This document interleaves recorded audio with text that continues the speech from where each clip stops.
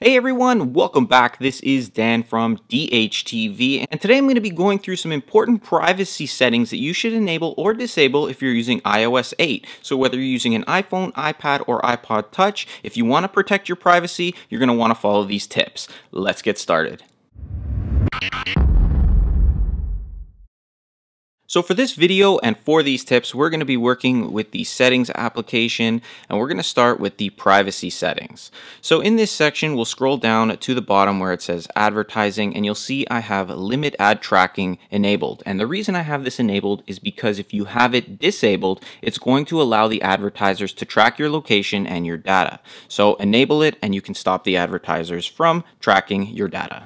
The next tip, once again, we're going to go back into our privacy section. This time we're going to tap on location services and we're going to scroll pretty much to the bottom and tap on system services, and you're going to see a whole list here of different system services. Now some of these services here basically involve the advertisers, once again allowing them to track your location to do things that are involving their advertisements. Also there's location based alerts and things like that. So the way I keep things safe for privacy is like this. I keep them pretty much all on except for a few. I don't share my location. I turn my location based IADs off and the location based alerts off, and I also have my frequent locations turned off because I don't like the device to actually find and see where I am. If you turn this on, and you'll see a little map and things like that, it'll actually track where you've been on your iPhone using the map. So whenever you use your Google Maps or your iMaps or whatever you're using, it'll basically track and remember where you were and where you were going and things like that. So I turn mine off just for safety and because I don't understand why they need to know that.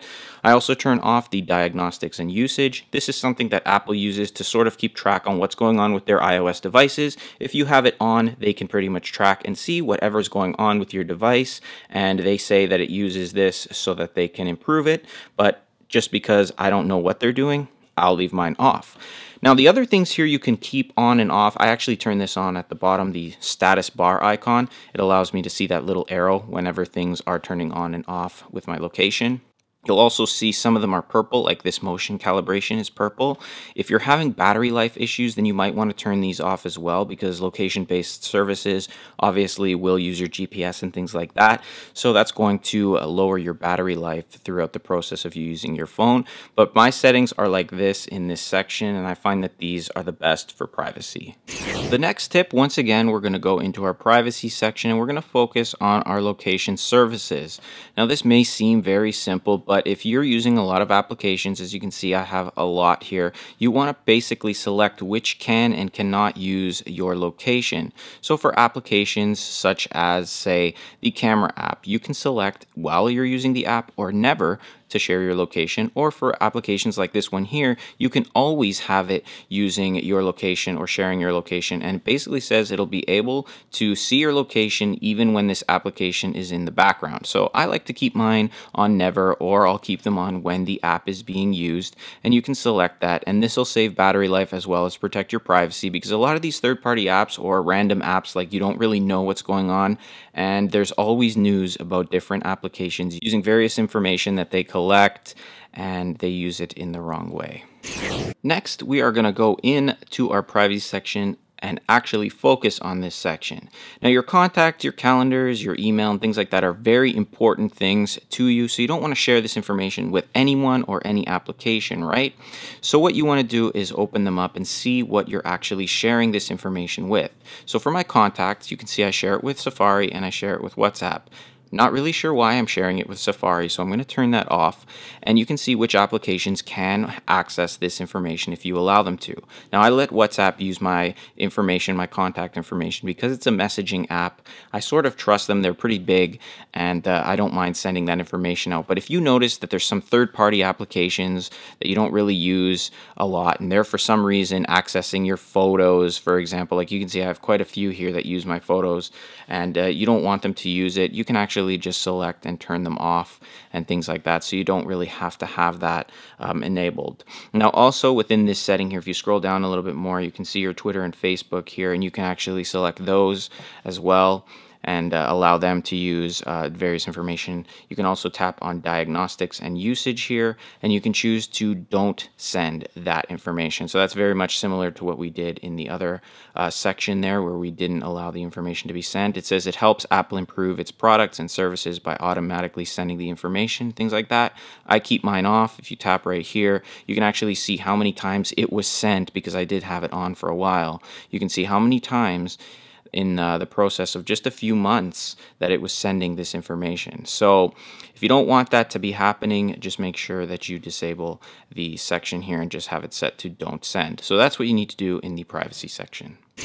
Lastly, we're going to focus on our browser settings. So if you're using Safari or Chrome, that's what I'm going to focus on here because most people use them. So we'll tap on Safari first in our settings application, and we'll scroll down to where it says privacy and security. Now I have do not track selected, so the sites cannot track me. I also have block cookies set to allow from websites I visit, but you can set this to always block or always allow depending on what you want to allow. I've also got the fraudulent website warning selected. This way, if you ever visit a fraudulent website, it'll warn you prior to you actually going to that site, and you can decide if you want to visit it or not. Lastly, here at the bottom, if you clear your history and website data, that's always a good practice to keep things fresh.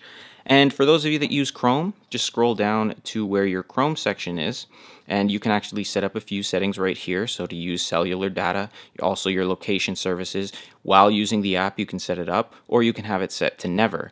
Now, for a lot of the settings in Chrome, you're going to actually need to open up the Chrome application itself. And what you want to do is tap on this little tab right here, and we're going to scroll down a little bit and tap on settings. Now here's where you'll see all the different settings. So your advanced setting, your privacy setting is what we're going to focus on. So clearing the browsing history is always important, as we talked about with the Safari section. Also clearing your cache, clear that. Clearing the cookies and site data is always good, and you can just select clear all and it'll do it all for you quickly. If you want to clear your passwords, just in case you have too many passwords there and other people use your phone, you want to go ahead and clear those. You can also send usage data. I have mine set to never because I don't want my usage data being sent out to anyone. And then do not track is obviously off. This way they cannot track me. So just keep that in mind if you're using the Chrome or Safari browsers. And these are just some of the settings you want to set up if you're using an iOS device and you're worried about your safety, privacy, and obviously this is with iOS 8. I did the exact same thing with iOS 7. So if you're using iOS 7, there's a link in the description down below so you can set up your settings that way. Anyway, guys, I hope this helps you, keeps you guys safe, and if you have any suggestions or have any questions about anything I showed you here, leave them in the comment box down below. Don't forget to hit the like button, subscribe for more videos like this one, and follow me on Twitter, Instagram, and all your other favorite social media sites. Thanks for watching. I'll see you in the next one.